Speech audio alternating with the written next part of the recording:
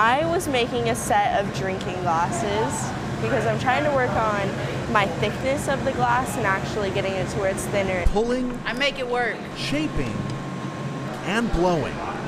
Just a few ways these Westside High School students turn molten glass into art. My first impression was it's hot. It's really, really hot.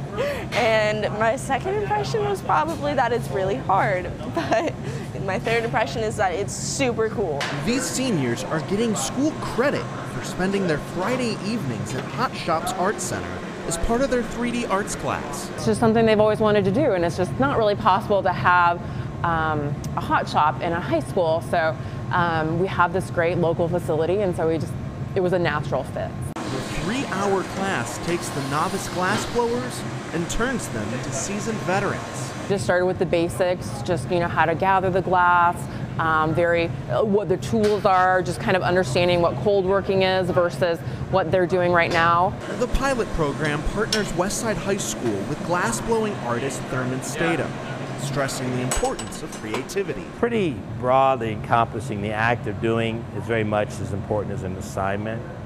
I'll have them do 100 drawings in 100 minutes or an hour. Giving some students the opportunity to find their passions and others the chance to pursue them. Everybody has a dream, and what's life if you don't follow it? In Omaha, Nick Amatangelo, KETV Newswatch 7.